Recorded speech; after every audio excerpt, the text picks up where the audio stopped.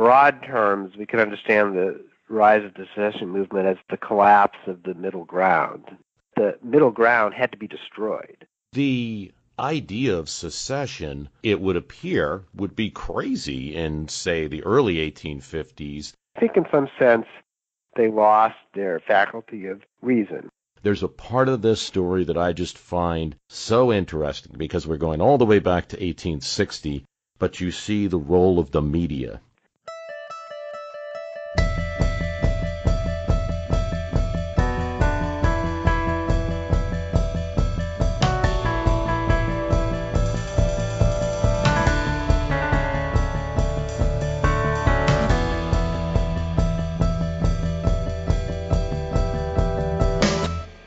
My guest today is Paul Starobin. He is a frequent contributor to The Atlantic and The New Republic, and was Moscow bureau chief for Business Week.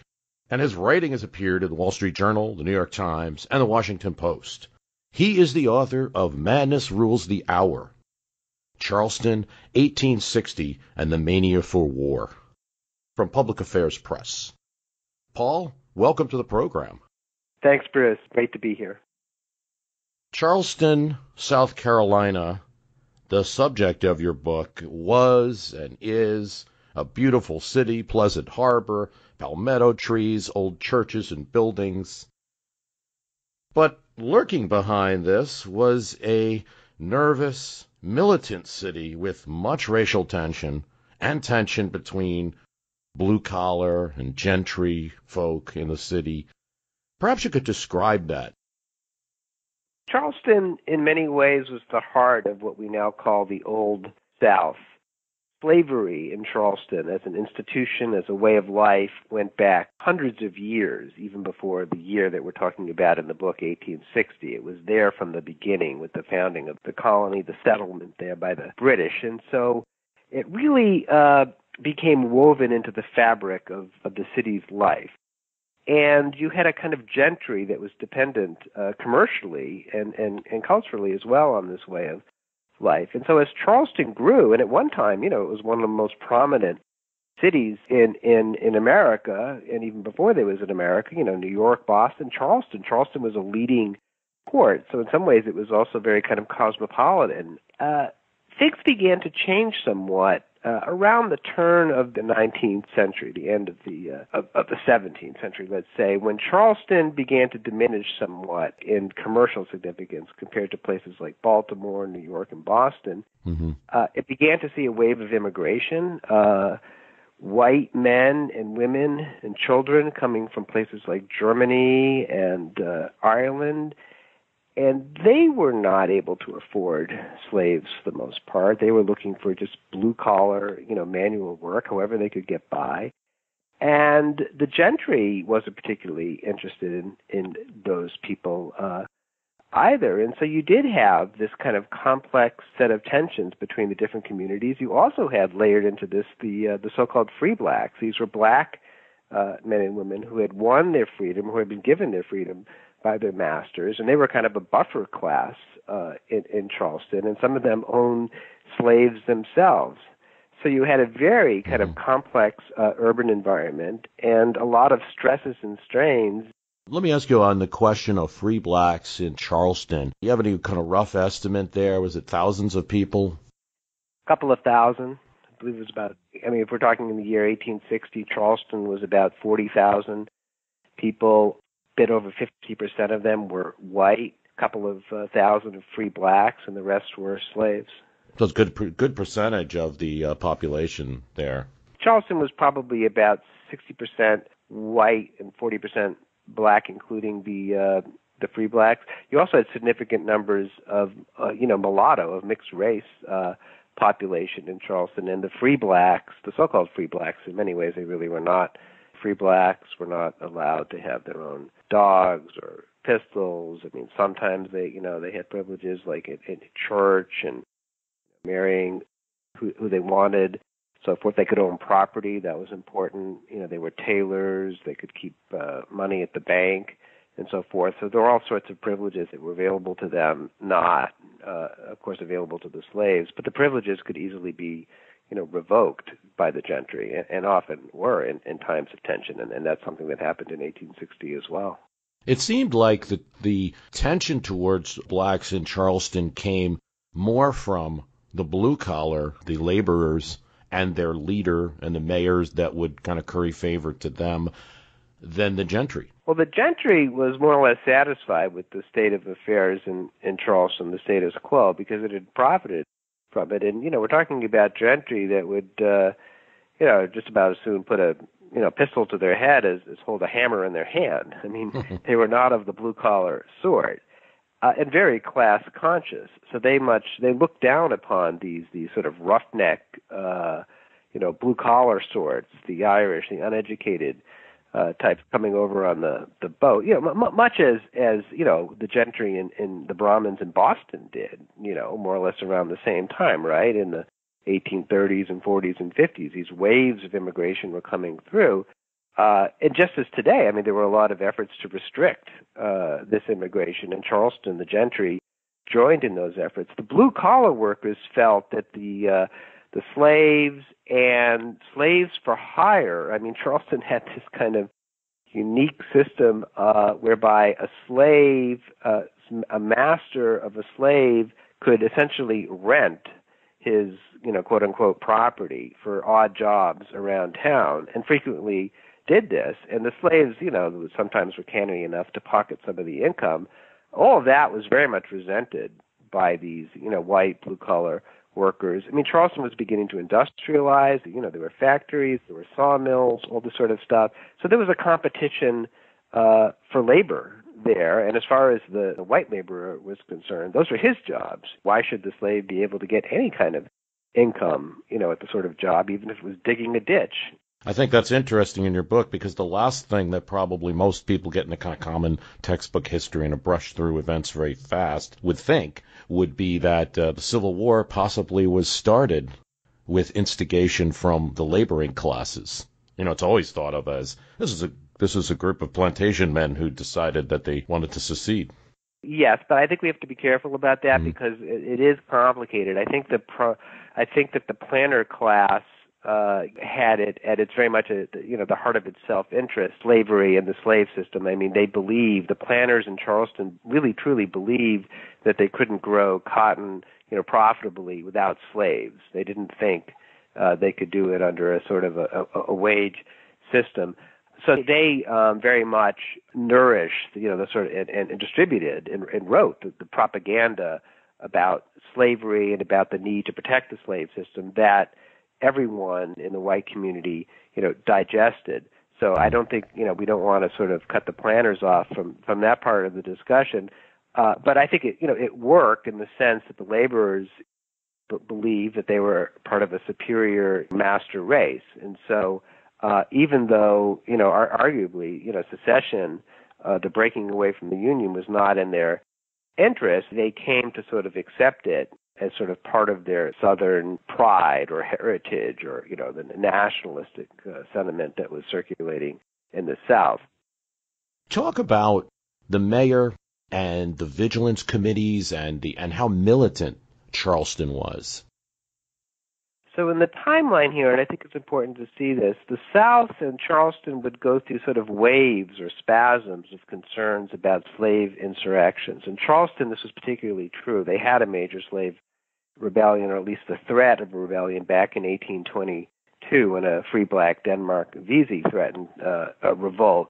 If we go to the end of 1859, October 1859, we have John Brown's raid on Harper's Ferry, Virginia, which was intended to ignite the Civil War. It sent a wave of fear through the South, including in Charleston, and these so-called vigilance committees cropped up in the city of Charleston and in planter communities around Charleston.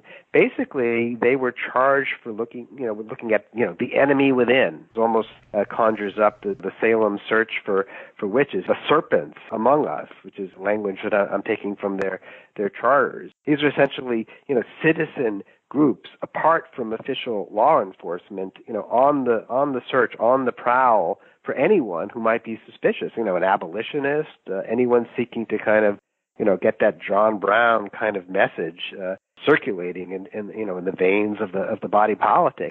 banning literature. It was nearly impossible to get a copy of the New York Tribune, Horace Greeley's abolitionist paper in Charleston. Books. Many of the slaves and, of course, the free blacks could read. They didn't want literature in their hands. You talk about how they would look at people like workers that might come from the North, teachers, nurses that would come from the North, and even soldiers. A soldier has trouble booking a hotel room at night. A woman who is from the North but kept quiet about her views for the most part is hauled in front of the mayor and then locked up in prison. Yes, the seamstress, Catherine Botsford. I mean, that was a very interesting story, and I think telling, because Charleston, of course, would not be welcoming to abolitionists, but before these stresses and strains, really intensified in 1860, the likely scenario is that if somebody like that is found to be in the city, they would just be put on a train and sent out of town. In the case of this seamstress, who openly confessed to having abolitionist sentiments, she was put in the jail in Charleston. She was given an amount of bail that was impossible for her to meet. There was very little sympathy. She met with the mayor. He encouraged her to write to the mayor of New York to see what he might advise her. Well, the mayor of New York actually was a Southern sympathizer, so he had basically, New York this is a digression, got a lot of money from the cotton trade, and basically there was an important element in New York City that essentially supported the South, or at least, the cotton South and slavery and so forth. So she got no sympathy. Eventually they let her out of jail because, there was nothing else to be done with her. So there was a meanness of spirit that developed in Charleston as the year went on. The idea of secession, it would appear, would be crazy in, say, the early 1850s, and there was, you describe in your book, a failure of the moderates who really did have control of South Carolina for the most part, the Orrs, Memminger, if I have that right, and the failure of them to pursue a moderate solution and get any help from national players or other states with that seems to have been one of the things that led to the secession movement's rise. Yeah, I think in broad terms we can understand the rise of the secession movement as the collapse of the middle ground, as is so often the case in politics. In Charleston, you had some very canny, opportunists on the radical side, the secession now side, we can say, who understood, sort of like Bolsheviks of a different era, that the middle ground had to be destroyed.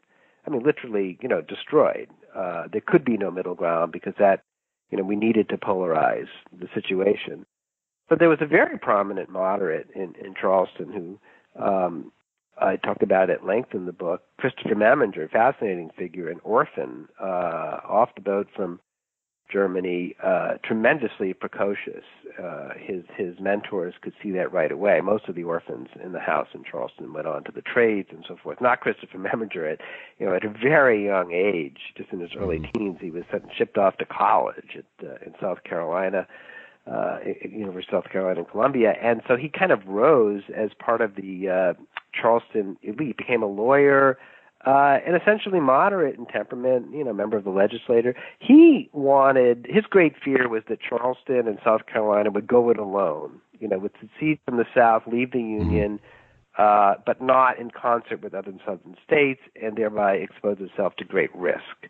And it was a very reasonable fear, as I think almost anyone could acknowledge. But his effort to seek that moderate ground, in particular a trip he made to Richmond, Virginia in the beginning of 1860 in January with his daughter, an effort there to say to Virginia, which was kind of holding out on secession, look, let's have a conference, let's get together, let's talk about our alternatives, let's see what we can do. Well, Virginia was not really at that point, even when they wanted to meet with the other southern states to have that discussion. So the moderates, men like Memminger, there was nowhere else to go, really. I mean, it was a failure. He went back to Charleston, and the rest of the year increasingly became season for the radicals. I love that division that you make, and I think it's important for people to understand. how the Civil War progressed and how the secession movement progressed, that really a lot of the debate wasn't just between Union and secession. It was also between secession, South Carolina alone, and secession with cooperation with other southern states. And it gives a picture of different ways that the Civil War could have turned out. It didn't have to just be the way that it did. If perhaps there was cooperation and a nicer secession movement, if you will. And it's also interesting, Meminger's play for Virginia, just you have this interesting political dynamic. Virginia was too moderate to jump to a secession convention, therefore alienating this moderate from South Carolina who then couldn't calm down his radicals. Right.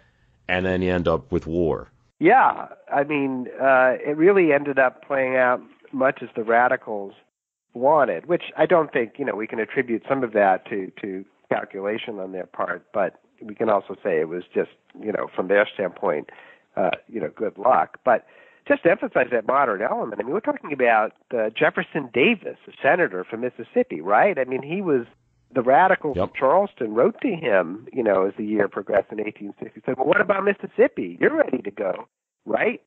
And Jefferson Davis wrote back, and this is the future president of the Confederacy, right? Nope, actually, we're not quite ready. We're worried about ports here on the Mississippi, all kinds of practical concerns should war come.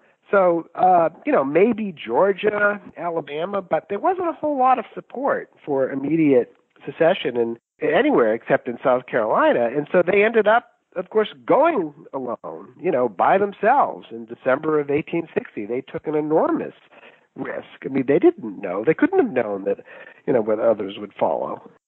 That's right. A lot of people think of the Civil War as the war between the states, and their sense of the history is that, this group of states combined, but really it was South Carolina leading the charge. A reminder that I'm speaking with Paul Starobin, who is the author of Madness Rules the Hour, Charleston 1860, and the Mania for War from Public Affairs Press. I recommend it if you want a good sense of how the Civil War started in this crucial city of Charleston.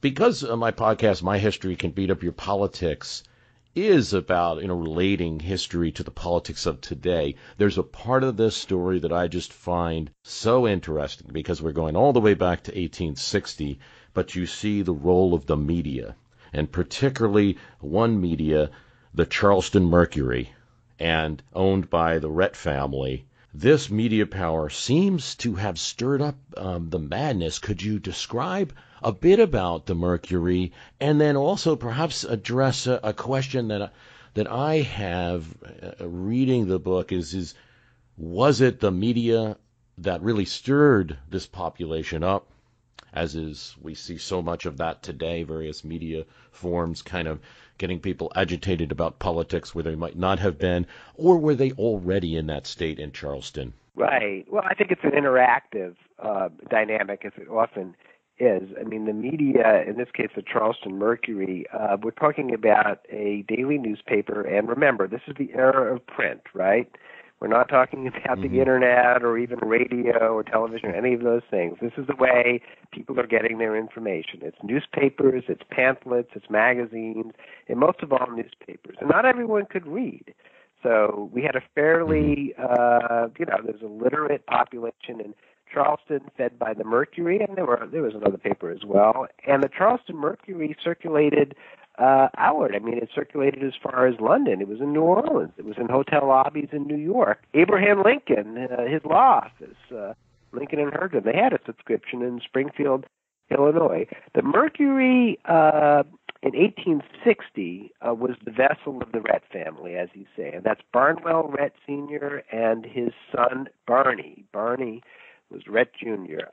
Barney had not really proved himself yet. Rhett Sr. was an older statesman-like type, been through the Senate, the House, deeply radical in sentiment, viscerally so. Southern nationalist. Barney, in many ways, took after him, and the Mercury was their vessel for implanting on a daily basis that kind of message. Harper's Ferry, right, October 1859, the lesson of the episode, the Mercury says, is the South needs, to stand on its own. We need to be independent. We need to, get rid of the North. It wasn't a message that everybody in Charleston was always paying attention to. I think that the crucial aspect of the media here is that events can seem to confirm these sorts of attitudes and opinions. I mean, Harper's Ferry was a real event. I mean, John Brown really did want to ignite the Civil War. That was grist for the Mercury. At the same time, the Mercury, Charleston, they were being baited by media in the North, like Horace Greeley's Tribune. They were being mocked, for all talk, no action on secession. So the Mercury made, great grist out of that. I mean, the genius of the Mercury, and I suppose of any propaganda, is it can sort of take, it's not all fake news. It can take these little bits, these facts and so forth, and weave them into a compelling narrative. It's really about the narrative, right? I mean, people, we have stories that we need to believe. We need them to understand, to make sense of what is happening around us, especially when there's confusion, there's chaos, it's not really clear what is happening. Well, the Mercury thinks it knows exactly what is happening and what needs to be done. So when you get a political environment like that, it can very much favor these kinds of radical voices that advance, what might be seen as a fairly simple-minded, agenda, but it finds its adherents. That's a really interesting point, with today's cable networks and social media, and that idea of like a little nugget of truth, something like in their case it might have been, watch out for your tutor. They could be a secret abolitionist, or there's going to be a slave revolt tomorrow, or what happened to John Brown. And I think it is important to see from their point of view what John Brown's raid, just an attack on an arsenal that really was an attempt to start a larger revolt, which would have had a lot of farms on fire and people dead in Virginia, and what the impact of that was on the Southern psyche. So that I get when you say that it's partly the Mercury playing on the fears, and then partially the fears there. Yeah, the fears are there because, John Brown had a history. I mean, there was, bloody Kansas, the war there, the sort of mini war, set of skirmishes, which were bloody, fought over whether, Kansas would be a slave state or not. I mean, there was a lot of history there. So the Southerners were not wrong to fear the abolitionists, not wrong at all. I mean, the question, was sort of how to address the abolition movement, and the Mercury believed that compromise was simply not possible. And so the message to the citizens of Charleston and everyone else was, go to the barricades. We need to defend our rights at all costs, come what may.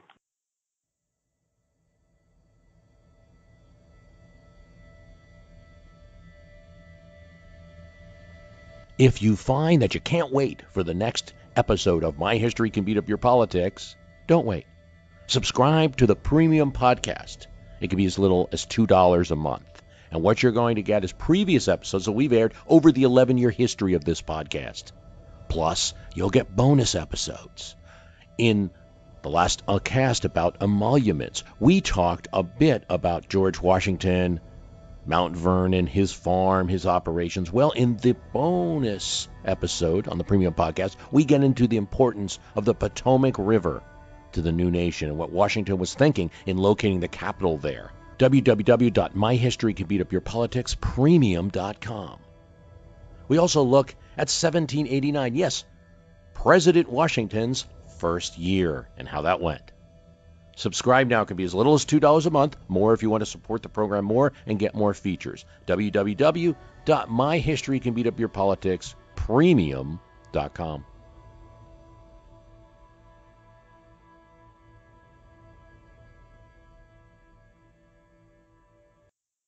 Let's talk about the Democratic National Convention. of 1860, the Democrats, in their wisdom, or what they thought perhaps in their convention in Cincinnati, decide, hey, the next convention is going to be in Charleston because we're really going to impress those Southerners that we're a great national party. And they have the convention right in 1860 in Charleston, in the heat of the secession talk and all of the turmoil. And I think the story that's traditionally told is very common. Stephen Douglas, Northern Democrat, goes down there and wants his coronation and doesn't get it, and the delegates leave and it's all broken up. And it always is told in history that it's kind of a spontaneous event like that.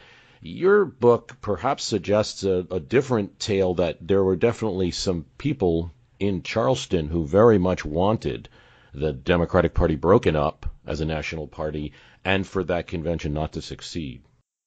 Yeah, absolutely. I mean, and I think we can see that in the sort of the letters that were written at the time. I mean, the radicals in Charleston. Let's talk about Rhett Jr., the editor of the Mercury, the son of Rhett Sr.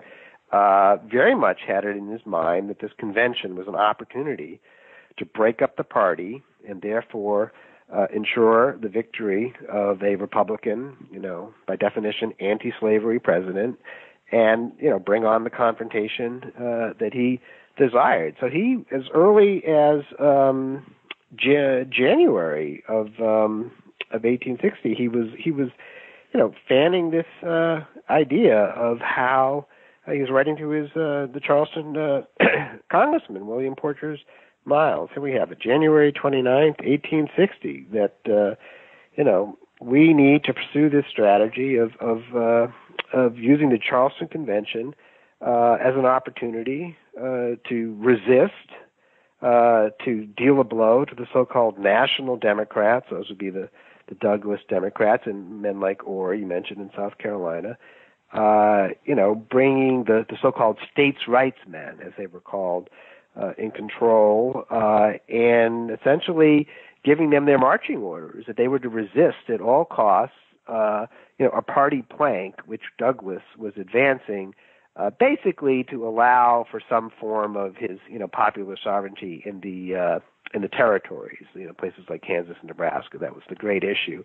So the Southern radicals were determined to resist any movement of a party platform in the direction of possibly allowing for slavery to be banned in the territories. They said that was simply unacceptable. That was the line that they drew. And so essentially when the convention went in that direction and the Douglas men refused to buckle on that point, not wanting to lose the Northern vote, the convention broke up. So there was that spontaneous element. I mean, it was that kind of situation, the hot situation in Charleston, where, the delegates were angered, the Southern delegates, by the refusal of the Douglas men to move. But it had been very much anticipated by people like Rhett Jr. and certainly leaders of the revolt, people like Yancey of Alabama, were on board this strategy as well. So, yeah, it was sort of like, the worse it gets for the party in the eyes of the radicals, the better it gets for us. There was a lot of calculation that was attached to that in Charleston. The Civil War becomes so important for it always is important in the American mind. It happened in the 1860s, but we still talk about it today. I was riding with an Uber driver the other day who he told me his father, he was from Alabama, and his father just didn't like the North because of the Civil War. And I was thinking, well, I know your age. Your father certainly didn't fight in it. My family came from there, a bunch of Swedes that came in the 1880s, had nothing to do with it, and yet it's always on our brains, and it's hard to get away from it. You do see with the internet a kind of some neo-Confederate debates. Yes. That go on. Some of them, I think, because of the libertarian point of view that the internet has helped give a voice to more of, and you do have some people that say, maybe we should have just let them be. They were a state trying to assert their own prerogatives, and it's not the point of your book to address it directly. You could take almost either side with some of the research that you provide. For one thing that struck me was the amount of venom that was in Charleston, and where perhaps the way the North was viewing the South, that it would be a quick and easy war, could have been tested with better research down there.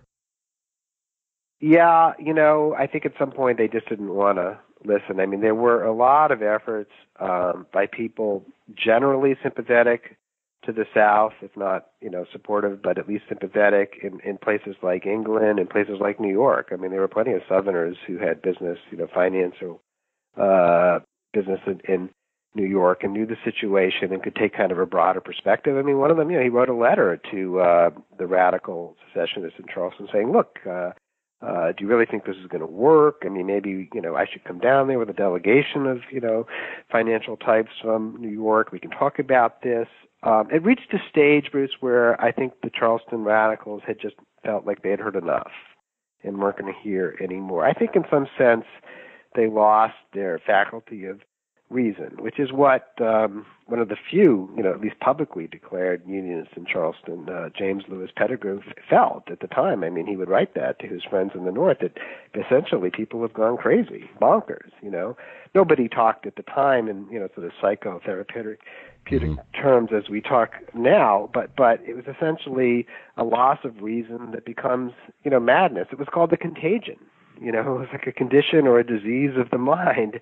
And so when you're in that kind of a state, you're not listening anymore. They thought they could get a better deal on their own. They thought they'd get a better deal on the world stage. England, France is with us. Yeah. All of this gave them the cotton is king. Even if we don't, I think you mentioned in the book, and even if we don't have the banks from the North, we got cotton, and that's as good as currency. One of the debates that's still present, there's a debate whether the Civil War was about slavery, really. Keep hearing it brought up, and I think because it turns some issues that are in today's debates, like states' rights or the power of the federal government. There is some fodder in for many sides of this question, because some comments from the Charleston radicals about bank failures in the North causing all the problems, the economic crisis of 1857 and 58, tariffs and free trade and issues like that. But it also always seems in these debates when someone's saying the Civil War is not about slavery, that it seems to always come back to slavery. What's your thought about that? Absolutely, slavery. And, listen to this. Quote, "The issue before the country is the extinction of slavery." That's the front page of the Charleston Mercury on Saturday, November the 3rd, 1860, the final weekend before the vote, which Lincoln ended up getting elected. There was no doubt about that. Slavery. All of the propaganda that came from planners. I profile one of the Charleston planners, John Townsend, who wrote this pamphlet that was about as best-selling as Common Sense was, Tom Paine's pamphlet for the American Revolution. All about, slavery, the white man, cotton, system cannot survive without slavery. So, yes, I think states' rights is a serious issue. It was, Calhoun in South Carolina was very much about states' rights. He had died by then.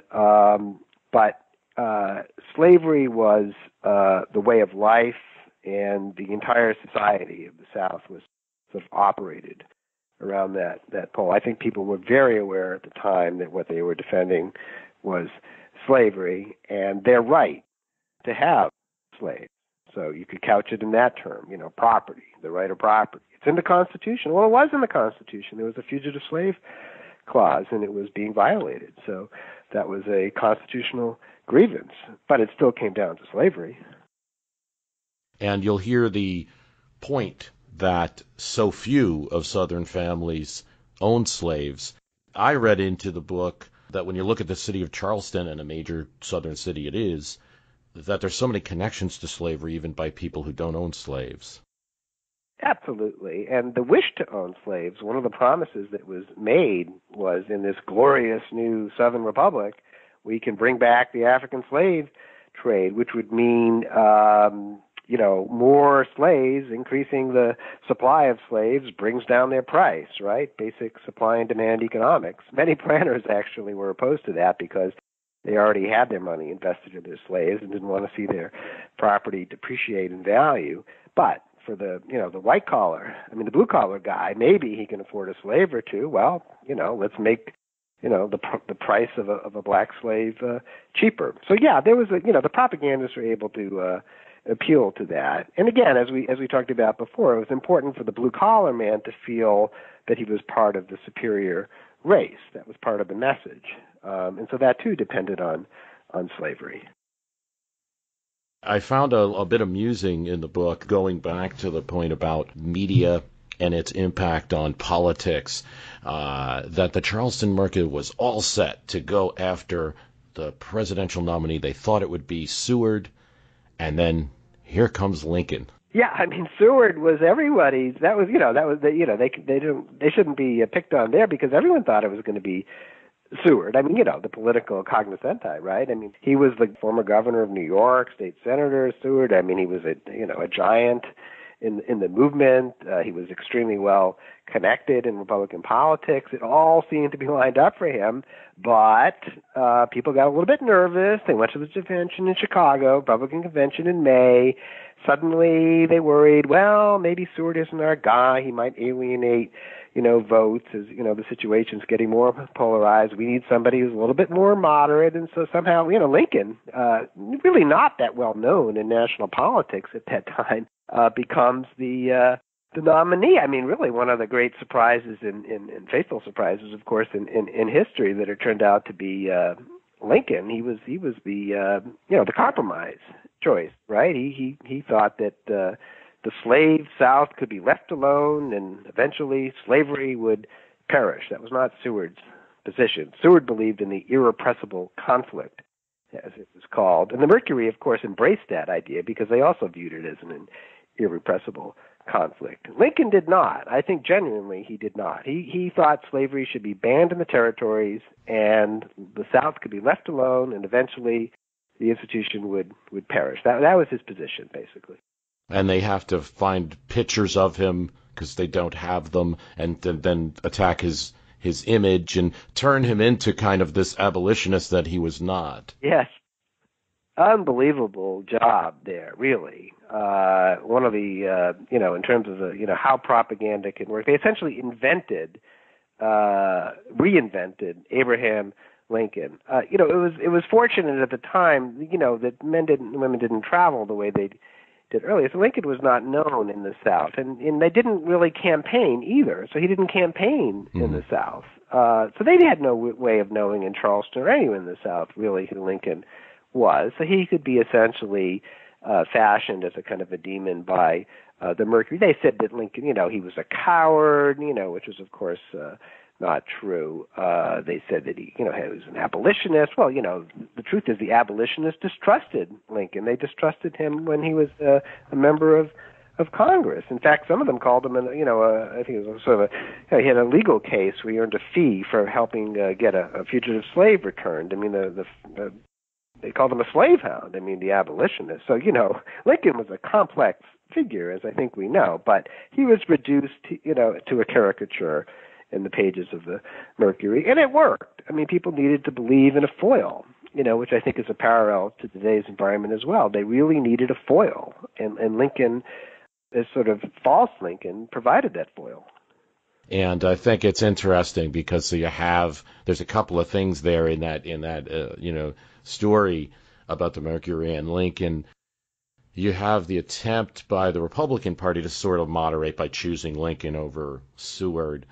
Really utterly fails, and you kind of see that no matter who they sent down the pike, the Republicans were going to get this treatment from the press, at least in the Deep South.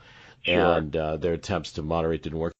I like that you paint the differences between all the sides on this issue of slavery, absolute abolition, absolute no government interference with slavery anywhere of any kind, those two positions, but also this kind of future aspiration for those who didn't have slaves or only had a few, that could see that in New Mexico or in Nebraska or Kansas that they would have a future for themselves that they might not have in Carolina. And then on the other hand, Abraham Lincoln's view, and I had just talked with Sidney Blumenthal about his book on Lincoln, where he was talking about how Lincoln goes to Kentucky and sees this practice that he hadn't seen as much of in Illinois and just is horrified, and his attempt to kind of extinguish it by limiting the growth, not by, as you indicate, not by banning it where it exists now. In fact, he might have supported an amendment that would allow it to forbid any ban in the Deep South. I think he was interested in trying to find a way to mollify, if not appease the South, which, as I think you're saying, may have been a fruitless mission on Lincoln's part, but one that I think he believed in. And look, I mean, the shooting phase of the war started when he refused to evacuate Fort Sumter in Charleston Harbor, and the Confederates bombarded the fort. I mean, he very much wanted the first shot to be fired by the South. I think that's sort of consistent with his dispositions. Seward may not have been so charitable in that sense, right? He might have been more of an incendiary. And there was the potential, I suppose. I think the fear in Charleston was, wow, now the Federals have a fort pointed at us in the harbor. And you actually point out in your book how Anderson, the major there, evacuated. It was his decision to evacuate the fort. Well, yes, the Federals occupied, it was really just a skeleton crew, there was about 70 of them, a fort on Sullivan's Island, not in the middle of the island proper, as Sumter was, called Fort Moultrie. And Moultrie was really basically surrounded in 1860 by, hostile forces, citizens who would come out and essentially bait the soldiers within, and there was a real fear, I think a very reasonable fear by Anderson, that Fort Moultrie would be attacked and there would be bloodshed right there. And his appeals to Washington, I mean, James Buchanan was the president at that time. He really wasn't, I guess he was paying attention, but he wasn't doing a whole lot about it. So the situation was really in Anderson's hands. So basically, he decided, on his own, that under cover of darkness, even though it was a moonlit night, he would move his men, I guess it was a mile or two from the position at Fort Moultrie, across the harbor, the middle of the harbor, to Sumter, which was not really some terrific fortress, but at least was in the middle of the harbor and was relatively impregnable, at least compared to Moultrie. So that happens right towards the end of the year, around Christmas time, 1860, enrages the population of Charleston. They think that somehow Anderson is, setting up to, turn his guns on the city, which is really far from the truth. They thought he should have sought permission, from the city or South Carolina to do this. I don't know why. So then, it became this sentiment, are we going to try to starve the guy out, with his soldiers? And, some of the Charleston gentry thought that was a little bit unchristian. But nevertheless, that was really the situation that Lincoln found when Lincoln took office. Remember, the inauguration at that point was in March. Third week of March, so Lincoln is taking office at that time and has very little time to really make up his mind about what he's going to do about this deteriorating situation at Sumter. He inherited this mess, essentially. By the time he gets to office, the madness had already ruled, in a sense. Yeah. Oh, yeah. The madness was well underway by the time Abraham Lincoln took office. That was the situation. What do I do about about Charleston? And as we said earlier, Lincoln was a reader of the Charleston Mercury. Lincoln loved to read newspapers, so he knew this. He knew what the state of public opinion was in Charleston. And in fact, he had a secret, messenger at that fort, Abner Doubleday. Remember him? He's the guy. The legend has it he invented baseball. He was an officer at Fort Moultrie, and Abner, he was from upstate New York. He was no friend of slavery or of the slave South. He was sending coded messages through his brother, Abner's brother, at a bank in New York to Lincoln and Springfield, including maps. So Abraham Lincoln was well informed of the situation in Charleston. One of many interesting insights from the book Madness Rules the Hour by Paul Starobin, Charleston, 1860, and The Mania for War. Paul was my guest today. Paul, thanks very much for appearing on the podcast. Thank you, Bruce. I enjoyed it. And I love what you're doing with history and how it rubs up against our political present. Thank you. I think we need more texture in our political conversation, not less. I want to thank Paul Starobin. We'll have a link to his book, Madness Rules the Hour, on the website at www.myhistorycanbeatupyourpolitics.com. Bye for now. Now, if you're a subscriber to the premium podcast, it's not goodbye. You'll hear much more. We're going to talk a little bit more about this topic and others on that premium podcast. Remember to sign up.